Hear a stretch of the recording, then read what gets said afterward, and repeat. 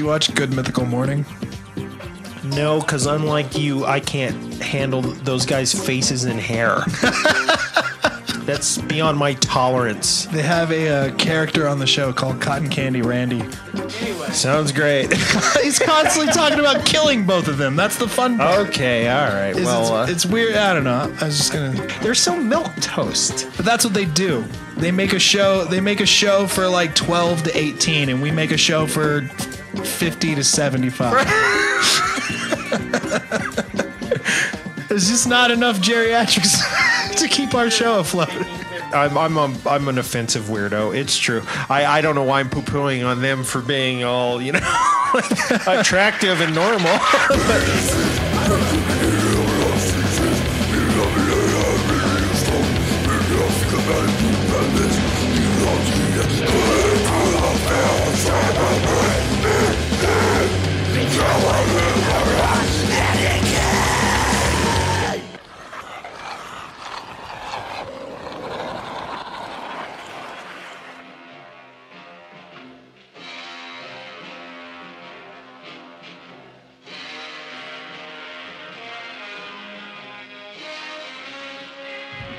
Patrick's not in the room, we can have a conversation that he would not stand for. And that's a conversation thanking all of you for listening to the Filth Chamber. He doesn't look at the stats. He has no idea who's listening, when, why, even where you guys are from. But I see it, I look at it, and I'm actually really fucking blown away at the reach, the response, the fact that anyone listens to us two idiots talking to a microphone at all. It's something that I'm very grateful for. I appreciate every single one of you, and I hope that we can continue entertaining you and we don't jump the shark and disappoint you anytime soon. Can you cut the suicide note? It's not a suicide note. It's not a suicide note. Folks, it's a love letter to our listeners. I'm saving the podcast now because he's inevitably ruining it. While I went to the bathroom, I came in and I heard a suicide note happening. You're actually proving a point I made when you weren't even in the room, which is that you would not stand for this talk. I'm good at that. I'm good at not knowing what's happening. Hey, well, you wear it well. Thank you. Getting cut out of the show because it's boring for the kids. You don't even know who the kids are that listen to the show. You don't know where they're at, where they're from, why they listen. I just want to save some babies. Save some babies. Oh God, this is the part I'm going to have to edit out, everybody. Which means that it's not going to be edited out, as per the Filth Chamber usual. If I say I'm going to edit it out, except for the parts I have edited out that you haven't heard, which is like snuff movies. You guys have no idea. Like, we've had police bust in the middle of this podcast, fires. We had a third mic that died. One time, we rose the dead. Well, rose, fuck. Whatever the term is, it got cut out. Jack Brown had a child live on the podcast. He surprised us all. We reenacted an episode of Dark Shadows that I wrote. That was Barnabas. It didn't work. The fact that you even know that reference is why we're friends. Okay, because that is not a cool reference, especially after Tim Burton fucking raped what was left. I was going to ask what you thought about that, but I think you just told me. Oh my God, dropping a hard ape on that, huh? No, but you got see. I'm not gonna. Do you really want me to talk about Dark Shadows on the podcast? It was. Hold on. Before you do, please remember to like, comment, subscribe, and leave a review. Smash that like button, everybody, please, for our Dark Shadows fan cast. Now, this is the Dark Shadows after show. This is episode 537, where Barnabas discovered puffy shirts.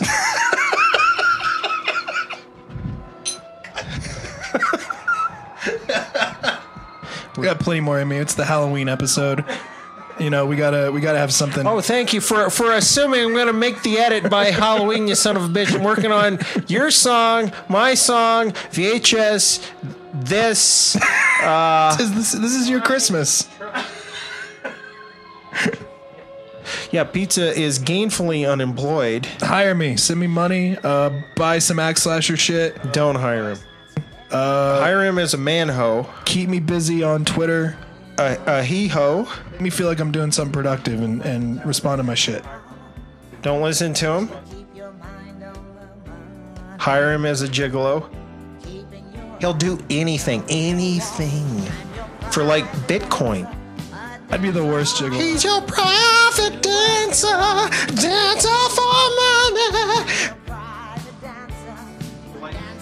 That's not what you put on. Any old music will die.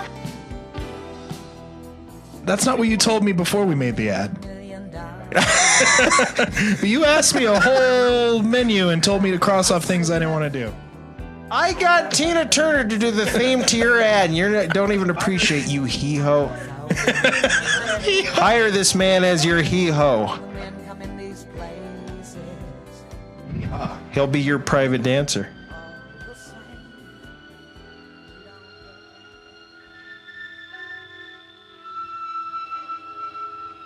We're here with Albert in the filth chamber. Albert is a rotting bulldog who is kind of a combination between. Well, he's your homunculus. Well, he's a homunculus. He's one of those things from Ghostbusters. He's a little slimery. But he's also one of those hellhounds from Ghostbusters. Yes. The terror dog. Yeah, that's right. And he's also the thing from the box from Creepshow on a certain level. Oh, yes, you are. Yeah. Al? Oh, if only the microphones could capture his necrotic essence, because Al is 78 years old in bulldog years. He's always seeping fluids from every hole. He's skittish right now. I'm not going to say why, but I'll just tell you, it was a mistake putting peanut butter on your microphone tonight. Gotcha. Al's a little gun shy, as they say. Well, no, a bad experience will do that to you. Al, do you have a Me Too story for me? It was very romantic. That's what they all say. I might have Harvey Weinsteined him. You do wear a robe. He had a robe on too. He had a little tiny robe on. Oh, if he has a robe, let's put it on him right now. What? Yeah, what do you need? You want to go out? Tell us. All right, hold on. This idiot needs to go out. Can I put something on here to distract you? Yes. I'm like a baby. You got to shake some keys in front of me. Yeah, because it's going to be you alone with the audience, and it's just going to be sit there in silence, farting while they judge you. Hopefully. Oh shit! If you would like to rank my farts, at AXESLASHER on Twitter and Instagram. You follow Paul Flart. Do you know who I'm talking about? Yeah, the guy. I love his reaction to getting fired and the way that he just started filming it. And they're like, "You need to turn that off." And he goes, "Why? You're firing me. I don't need to do anything you tell me to do." Today, yes, I'm a huge fan. I knew that I knew that you were going to be a huge fan of his even before anything came out. Well, I'm surprised you didn't do a competing series. No, I'm surprisingly fart shy for how disgusting I am as a human, just overall. Maybe I'm a little similar in the same way that I don't really get off on farting in front of people unless it's like really funny. Like if it's just kind of a ha-ha, then I'm not really interested. But if it's like a whole group of people watching a movie and I can come up behind you and really let a frog rip, then I'm interested. Yeah, like something that could have a tagline attached to it. I'm really interested in those types of a Freddy line level fart. Welcome to prime time, bitch. You're right. Like, wow, he really sent that home. Exactly, but like if it's just like in the middle of a sentence, like it's not worth like the derailment of conversation just for like a chuckle, Like it's got to be. Yeah, the silent but violent. But I must have a lot of what is it called? Mucoid plaque. Jesus Christ! I'm gonna have to edit that out. That's horrific. I made the mistake of Googling that today. Number one, that is a crypticus song title. I have called it. Coined and minted. That mucoid plaque. Have you ever looked that up on the internet? No, because I'm full of it and I don't want to know. I have so much mucoid plaque in me that it stops me from looking it up, like the Blob. Mucoid plaque is built up from your body producing extra mucus and you swallowing it Check. because it's having issues digesting what you're putting into it. Check. And it hardens into like a tire rubber inside of your intestines. So when you do these when you do these what do you call them, cleanses or colonic, all that shit comes out. But the funny thing about it is it stays in the shape of like your intestines. So like people shit out these like 2.5 feet long, like just rubber fucking lengths of intestine. And then I've done that. Yeah. Well, no, you have to do the cleanse though. Oh, you've shit out your own mucoid plaque. For some other reason, that's already happened, so I'm good. Well, you like to peg, so you got to clean things out. How dare you? That's not on the show, sir. I don't want to discuss that on the show. That's for behind the scenes. I think that would be hot fire if you were into pegging. That'd be something that's interesting. No, I frequently, literally gild my turds, which is a very difficult smelting process. But doesn't the turd evaporate? Yes, but the gold remains. It's like it's a fossil. It's like bronzing a baby shoe. No, I have some keepers. You don't understand the amount of gold for one of my babies. Save some babies. Well, we did start by I'm dropping bombs like Hiroshima. You did say that you independently expelled mucoid plaque, so I mean, most people have to do a 2-day cleanse, so. That was at a seance once. I was at a seance and I expelled some mucoid plaque. Well, that's something that they had to change about The Exorcist, is they couldn't have everything fly out of her butt. I find The Exorcist to be a very sensual, sexual movie. It could be with a certain eyes. Yeah. Oh God, this is a horrible road to go down. I'm trying to think of what not to say so I don't have to edit more.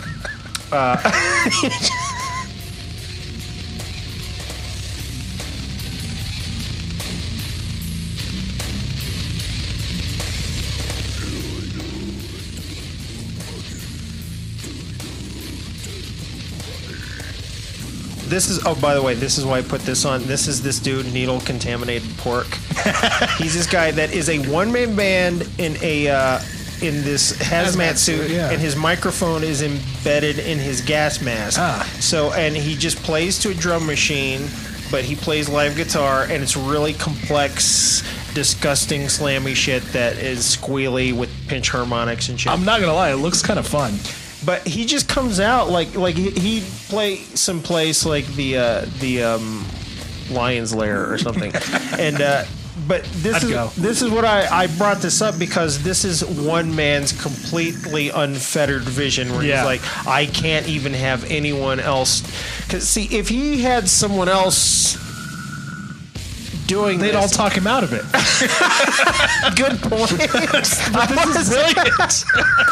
Well, first thing they talk about was the band title, Needle Contaminated Pork.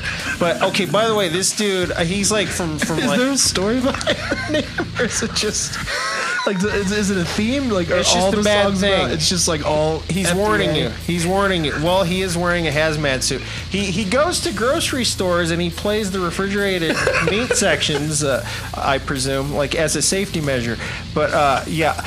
By the way, what a shocker! This guy, fucking huge in Japan. I have a feeling we're all big in Japan and we just don't know about it.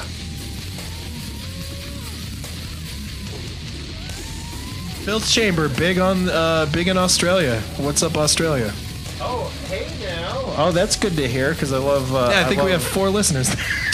Well, if any of them are ladies, I have a huge crush on Australian ladies, and I find that to be the most comforting accent in a woman. So please hit me up. Yes, I need to be babied by an Australian woman. I know you're doing this as a bit. But the only bit is that I want an Australian woman. What are you talking about? Well, I was just going to say that I actually think this might be the best way for you to approach modern dating right now. Via podcast. All right. Broadcast out, and then anyone interested, give Papa Dre here a call.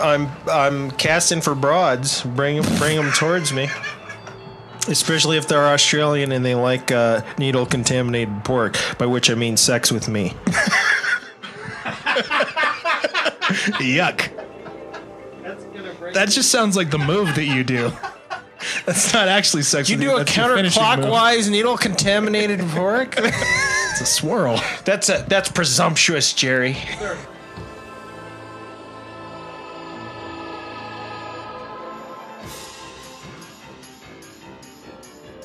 I've thought for maybe 15 years, but I hope that there is some type of afterlife because I'm 100% going into some sort of Beetlejuice type like business. I'm not going to cross over. I'm just going to offer to haunt and exercise the living. Oh boy, from you'd homes. be a really brutal Beetlejuice. It'd be fucking so much fun.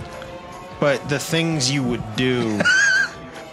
It's almost difficult to imagine what you'd do with that power because there's no clear like boundaries on his scare power. It. Yeah, I've thought of it. I don't know. My basic thoughts on Beetlejuice, like to me, he was never human. He's never been human. Okay, He's like some kind of a demon or a thing, and he only knows how to try to pretend to talk to humans. That's why he's so bad at it. But he's incredibly, I don't know, like. But he's all desire and anger and hatred and stuff. And like the first thing he wants to do is rape that guy's wife. Yeah. He's like, come here. Yeah. And it's like, what? And it's like, well, I am here to ask you to do something for us. Like, what? Oh yeah, whatever. Oh, okay. Yeah, whatever. sure. It's like, and remember he has all these references. Like when he finds out they're humans, he starts talking to them like, oh, I went to Juilliard. I saw The Exorcist. I did this. So it's like, I don't know. I have a lot of weird theories about Beetlejuice. No, that makes a ton of sense though. That because that also plays into like the administrative lady. She's like when she makes the whorehouse to keep him busy. Yes, like it shows that they've dealt with this. They've dealt with this nuisance before. Like that makes it so that because they know how to deal with people because they deal with people with bureaucracy. The whorehouse was my idea. Beetlejuice is out of control. Exactly. Yeah. So clearly he's I've always assumed that he was just a really twisted like human that never decided to cross over and decided to live by his own rules. Very kind interesting. Of thing. No, I like your theory much better, where he's a demon wearing like a human mask. That's why he's got all the like lustful, sinful desires, but also like recognizes that he can't just be a demon in front of people. Well, get what he wants. It's strangely and this is how deep I got with this. I actually Beetlejuice was written by Michael McDowell, who was a huge 80s horror paperback author. And most people don't even understand that. It was his original idea way before fucking Tim Burton came in at all. And I downloaded the original Beetlejuice script, which was pre Tim Burton, and it's the same story but with a way different slant on it. It's way darker, kind of closer to. Geez, I don't know. What would I compare? Like Beetlejuice is not friendly or funny at all, and he's more kind of like. He's kind of. You can tell from the script that he's based on kind of the concept of like a genie or a djinn or something. That once you let him out of the bottle, you can't control him, and he keeps getting crazier and shit. But I always thought it was strange and fascinating, and this is the thing that comes from the script: the fact that his name is, quote unquote Beetlejuice, which is actually that it's like the name of that star. Yeah. It's which is Betelgeuse or whatever. Like he's named after this star. He's like this I don't know, this like celestial being or whatever. He's not human. He's this thing that's like waiting on the outskirts of humanity for a human to like invoke him like a genie, and then he comes in and he's all opportunistic and tries to take over your shit. So he's a very evil character. And then Tim Burton's sensibilities took it and made it like a lot sillier and stuff. Yeah. And so, rewatching the movie, baroque and weird. And you just wouldn't mind living in that universe, like by the rules of that universe. It's scary though. I'm scared of that universe. I couldn't live in that that afterworld that they go to. I find that really disturbing. Because you hate bureaucracy, so like having to go to the ultimate bureaucracy is like a huge nightmare. Yep, you're right. That's it. That you nailed it. But I'd be like Beetlejuice, and I'd be trading my ticket with someone else and getting my head shrunk. Well, this gets back to our original theme here. What kind of Beetlejuice you'd be? You wouldn't be Beetlejuice. You'd be Freddy Krueger. That's a good point. Freddy Krueger is just a Beetlejuice that's really rude. He's not just rapey; he's also murdery. He'll put a baby in you and slice it out of you. Beetlejuice just wants to, marry you. And one of my favorite things though is like when they go, "Hey, here's the devil's whorehouse," and he gets all excited and stuff. He like puts his finger in his mouth, and it's like he sucks his finger, and it's like he's sucking the scum off of his teeth and rubbing it on. I can't describe it, but you know what I'm talking about? He's just freshening it up for his. Yeah. He made like a suction there to pull the scum off of his teeth because he's gonna go bang some whores. Well, maybe he's just cleaning off the finger he was going to use. have you been to Disney and seen the guy that imitates him? Yeah. There's nobody that can imitate Universal Studios. Oh, yeah. that's what it is. Yeah. Universal. Well, the same guy does Doc Brown too. So What in the? yeah. Oh, God. Well, yeah, they are. Yeah, I guess it's the same hair, isn't it? Yeah.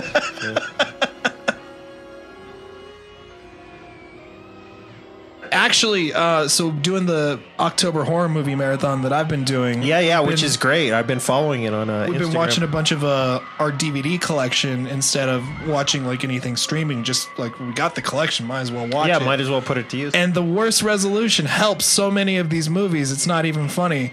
Like not in like a bad way. You got to remember that these movies were shot with the assumption that they'd be seen at a similar resolution, even on a film screen. Like film technically doesn't have a resolution, but like the power at which you're able to project that shit and like the clarity and like all sorts of technology improvements have come along the way. But at the time, like 80s, 60s, 70s, like looking at these movies that they never were planned to have like a 4K zoom in, right? Like even though it's possible, the technology didn't allow that actually to be seen in the way that we can see it now. And I feel like that taints a lot of people when they watch horror off of like Netflix, because it'll stream the 4K version of it and you'll see the seams in the makeup that you can't see on DVD. Oh, because especially effects work. Yeah. I think a lot of stuff was filament. You see filament all over the place, moving stuff, and you don't really see that. So, yeah, it was based on this will be fudged on the film when it's stretched on the screen. Special effects were never intended to be seen like the same way you'd see it face to face. There was always the understanding that the camera is going to obscure something, the film transfer is going to obscure something, and you had like these wider boundaries of shit that you could get away with, right? Quick effect, like on-set fixes, and you're seeing all these things that like would never have been seen at a lower resolution. So I think that it taints people when like they look at it, they watch Netflix on their laptop with awesome resolution, and they can see all these like laughable things that you didn't even see in the movie at the premiere. You know what I mean?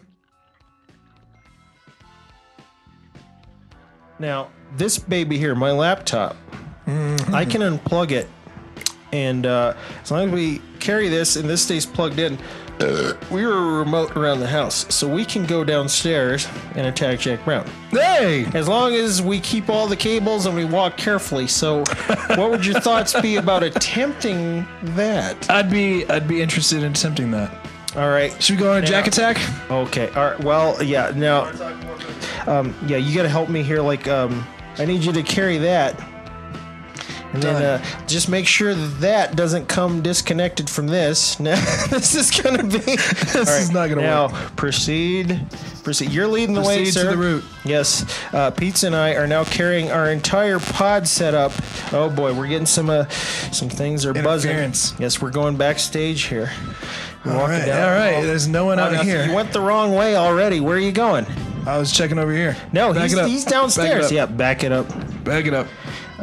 If any USB gets unplugged here, that's the end of the show. Now, if you see a light at the end of the stairs, that means go down. Go down. All right, hold on. I'm stepping on something. Hold on. Watch out for the cables. All right, we're still recording. Heading down the stairs. This is a found footage podcast. Why is there a children's dress? Wrong way. Don't look at the dress. Ab roller. Knock on the door here. Now we're at the door of Jack Brown. Is Jack Brown home? Jack Brown. Jack Brown. Are you alive? Are you masturbating? Jack Brown. Jack Brown's penis is hanging out of his pants right now, live on the show. Either way, we are podcasting live right now. Yeah, come on up. Yeah, don't get up, Al. Thanks, bud. Well, I can't believe still recording. Hey, we did our first remote. So I'll edit. Like you said, the show is constantly evolving. Downwards. Evolving downward. I haven't seen you in a while, buddy. Give me the Jack Brown update minute. It's just weird, and it's day by day. Weird how? Let's get into that. What kind of weird are you experiencing? Is it paranormal? Is it supernatural? A little bit of column A, a little bit of column B. So what kind of supernatural things are happening at the record store? Now we have a podcast, now that we're talking about supernatural things happening at the record store. No, I wish it was something that interesting. No, it's just the same amount of dumbasses that you see every day in, day out.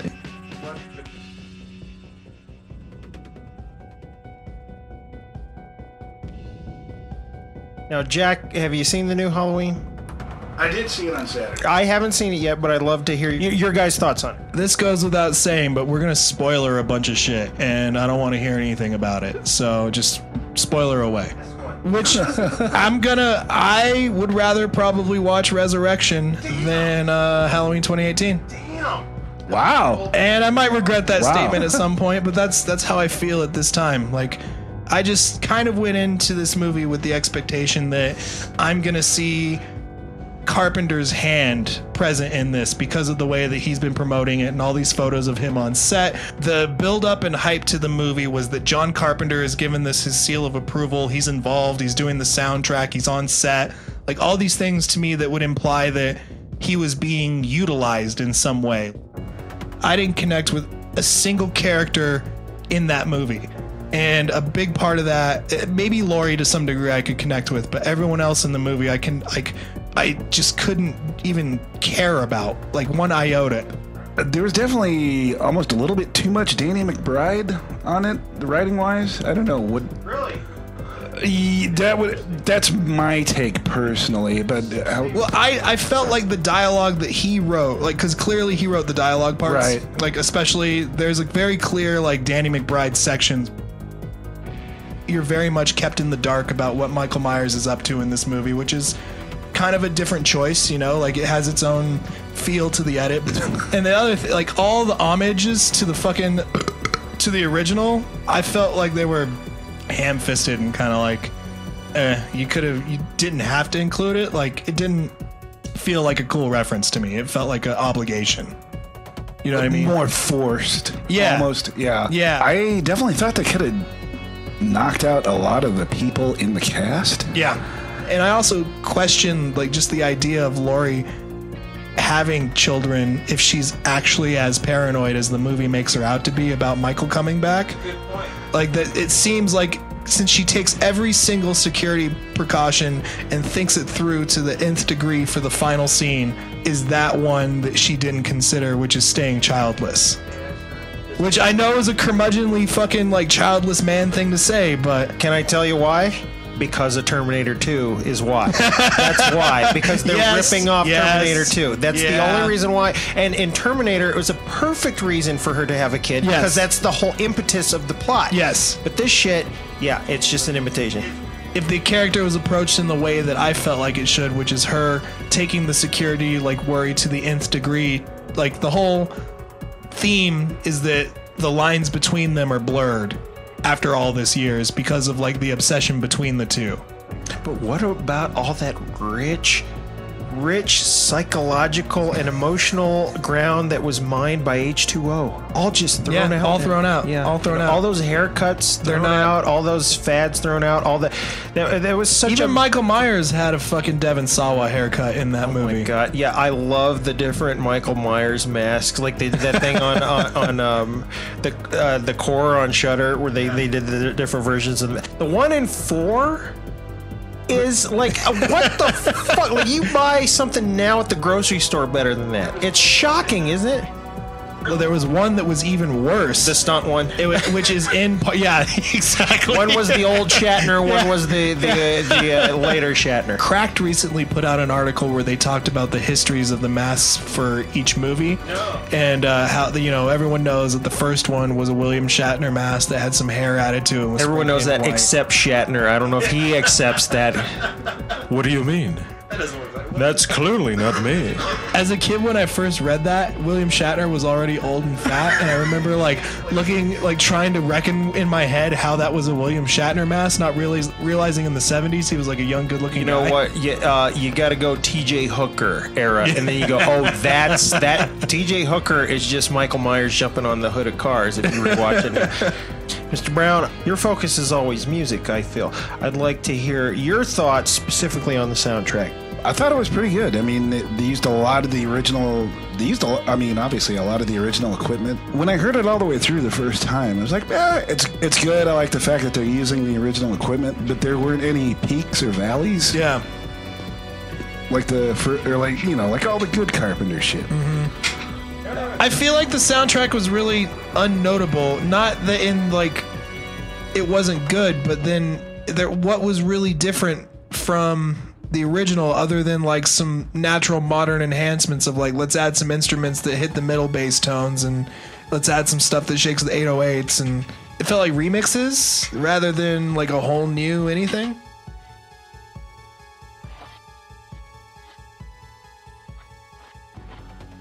Jack, did you see Mandy? Yeah, I've seen Mandy about 4 times. Didn't you watch it with us? Yeah. I just wanted to make sure, I was trying to segue. Excuse me.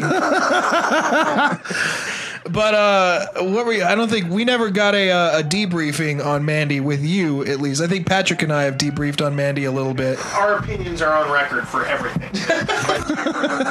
Yeah. What have you thought? What did you think of Mandy? I thought it was actually probably one of the more interesting movies I've seen lately. Yes. Agreed. Good God, the whole acid trip thing. Every time I watch it, I'm always getting something new out of it. If you accept that acid can bend your reality, then you can accept a lot of things that are happening in this film kind of like almost at face value, because now you understand that to at least some degree it's influenced by drugs and acid, and like maybe our version of what we're seeing is influenced by that as well, because we see it through Nicolas Cage's perspective and he alters his perspective and the movie changes and all these different things. So it's like it gives free license for some of that like cool artistic flair without like and able to like sacrifice whole issues of plot and motivation, because it's like almost unnecessary, because it's a slice of time between these two people that is really fucking weird. Oh, yeah. Who's your most Jack, I'm sorry, I got to take the mic back because I had to tell this story. All right. Oh well, I'll tell it to you. I need a set of cans though, so I can make love to the mic here. All right. Oh. Okay, I'm putting Pizza's cans on. They're nice and warm like a toilet seat. This is great. This is really great. I love feeling... Oh, he's got the headphones all completely flipped around. This is fantastic. You're doing a great job there. Catbox story. Jack, I've never told you this story. Oh, wow. I am in for a treat. Still my heart. This is a true story as usual, just like... I went to a party with my friends when I lived in Arkansas. We went to a party. It was in Louisiana because my friend was going to the... when she was going there, she was an art student at Louisiana Tech. My friend Becky, who's hilarious and a ginger, and she had big crazy ginger hair, and she was my awesome friend throughout high school. Shout out to Becky, great artist and shit. But anyway, she was nice enough to invite me to come and visit her at college, and she'd invite me to come over and stay in her dorm and stuff for like a weekend, and she'd take me to college parties and stuff. So I got to experience the fun college shit via her and my other friends that were going to college at the time. And this is how I really embarrassed myself.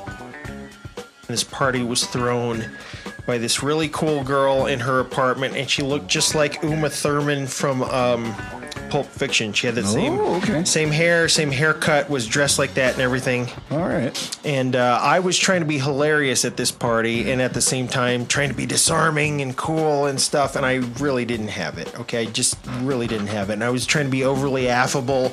I was trying to be like a talk show host, so every time some hot girl would sit anywhere near me, I'd start trying to talk her up and, make her laugh and stuff and say... And it just came off. Yeah, this girl that was hosting the party, she sat down in front of me. It's like, hey, hey, you look like... You're going to say Uma Thurman. Oh, wow, she knew what I was going to say. Okay, well, let me come up with some new material. And she was so uninterested in me. I was trying to talk to her, and she was kind of looking around me. And at some point, I go, hey, I'm over here. And then my friend Becky leaned over and goes, she has a lazy eye. Ooh. She's looking at you. So that was strike one. Strike two was there was a room where everyone was going into to get stoned. And, you know, at the time you had to hide your stonedness. So like they'd go in there and then they'd come out and their eyes would be all watery and stuff. So this hot girl came out of the stone room and her eyes were all red and stuff. And so I like elbowed my way up to her and I said, "What's going on in there? Are you guys watching Beaches?" Because everyone was watery eyes.